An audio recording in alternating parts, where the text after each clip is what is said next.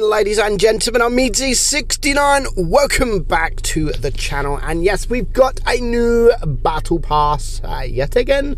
Another battle pass. A new month equals a new battle pass equals a new tank. Yes, today we are going to have a look at the brand new battle pass tank, and that is the Rover. Yes, the Rover LunarX.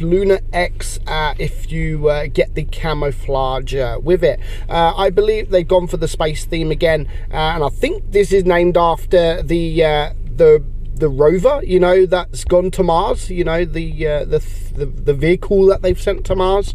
I believe that's what they've named this after. I could be completely wrong, but yeah, it's not a bad tank. It's nothing exciting, it's nothing bad, and I think, I could be wrong, but I think it's kind of like a T-37. It plays like a T-37, but a few changes. So the Rover LunarX, so 870 hit points. The armor, it has nothing. It has no armor whatsoever. Of course, it is a tier 6 light tank. It's not going to have armor. DPM 1932, not bad, and that is a 4.97 second reload. So basically a 5-second reload. You can run it with calibrated shells if you wish, but again, the DPM will go down a little bit. So the penetration is 140 on your AP, 180 on your APCR, and 38 on your HE. You're doing 160 alpha on your AP, 135 on your APCR, and 200 on your HE. Aim time 3.1, and the dispersion 0.335. So not the greatest. It has 9 degrees of gun depression, and the speed is 64 kilometers per hour. So yep, speed nice, and overall, I mean, yeah, it's not a bad tank. It isn't a bad tank by all means. But yeah, again, it's nothing special. But considering what you're paying for the tank and what you're getting, like I always say, it definitely is worth it. I love the look of it. I do like the look of it, and I do like tier 6 light tanks, to be honest. They are good, especially those that have the short reload, and 5 seconds is not bad at all. And to be honest, the penetration seems okay. It seems to get through even things like the ARLs frontally, seems to get through them quite easy. So yeah, the LunarX, the Rover LunarX is what it is known for. Now, as I've said, you're not going to bounce anything, so do not try to bounce any, because it's not going to happen unless you get very, very lucky and they hit a weak point that they can't penetrate. Even tier 5s will be able to penetrate you, so do bear that in mind, that you always got to have some kind of cover.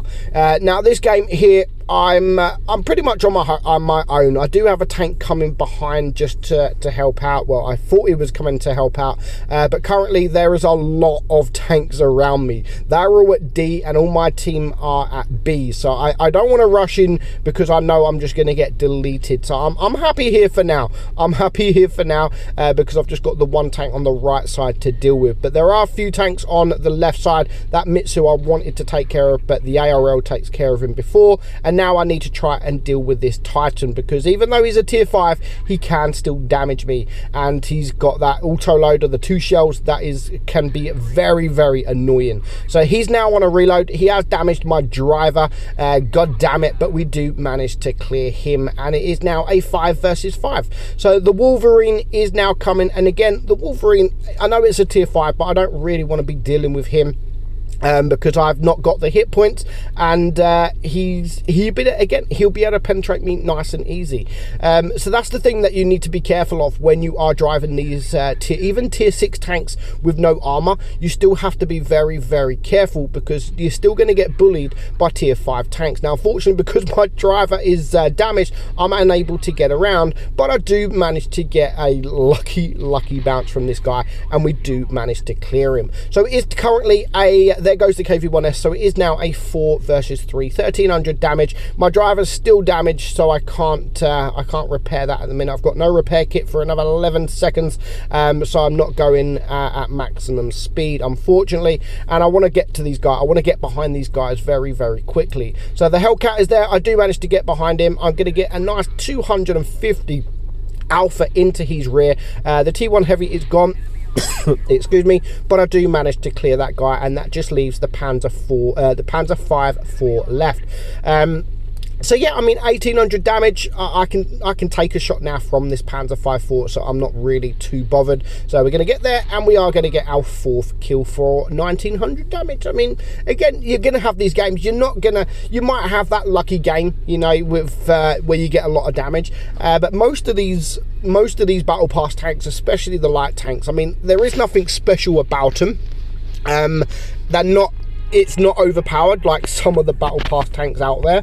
It could do the job, but you're not going to get sort of 3,000 damage or 2.5k damage every game. You are going to sort of average around the 1,600 to 1,800 damage in these tanks, especially when you are coming up against tier 5s. But overall, it is definitely worth the package. It's definitely worth the money, because of all the other benefits, that you get, and just for a couple of pound on a Battle Pass, yeah, definitely worth it in my opinion. So next up, again, we are in a tier 5 game. There are a lot of light tanks and a lot of medium tanks. So you can see, even when we're up against tier 5s, I don't want to play front line. I don't want to play front line because I know I'm just going to get wrecked with these guys. And the worst thing you want is quite embarrassing when you get wrecked by a tier 5 tank, and that will happen. That can happen. There are tanks out there that will be able to wreck you. I mean, KV1s, the KV220s,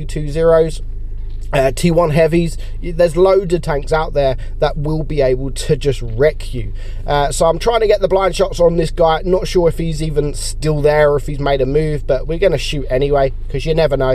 And I am the king of blind shots, so that's why I was going for that shot. So I'm trying to spot these guys now. I know that the Cromwell's there. The Leopard comes up. I bring him down to a 1-shot, so I get a lucky bounce again. As I've said, you're not going to bounce anything unless you get lucky, and these 2 games I did get lucky to bounce these shots. So the Sherman's up there. The Sherman is a tier 6, so of course tier 6s I always try and clear as early as possible, as quickly as I can. And there is the Cromwell, and the Cromwell, again, it's got fantastic DPM but no armor, and if I can deal with him, I want to clear him as well. Now, I am a bit scared of the VK30 here because he does actually have some armor, but I am getting shot from the back. So I know that there is now tanks over there, and you can see the Ranger there, and that is a light tank that I do really like. I do really like the Ranger, much more than this, in my opinion. If I had to choose between this and the Ranger all day long, I would choose the Ranger. Now, I am going to make a move. It is a 6 versus 4. I just want to clear this Wolverine here. Managed to do like 3 damage to him, and now deal with this VK3001. So again, we've still bounced 320 damage, which is pretty cool for a tank with no armor whatsoever. And it just leaves 2 tanks left: the Wolverine up there, who is now a 1-shot, and this Ranger who is running my way. So I am able to do a little bit more damage. I do get the ram, and I'm trying to get the last shot, but I mean, look how troll this is. I shoot him in pretty much the only place that won't pen him, and I bounce him. So yeah, my fault there. But overall, it's an okay tank. Nothing special. You're not getting a special tank, but you're getting a decent tank that can do its job. So I hope you enjoyed today's video, guys. I'm meadsy69, and I'll catch you all soon. Bye bye.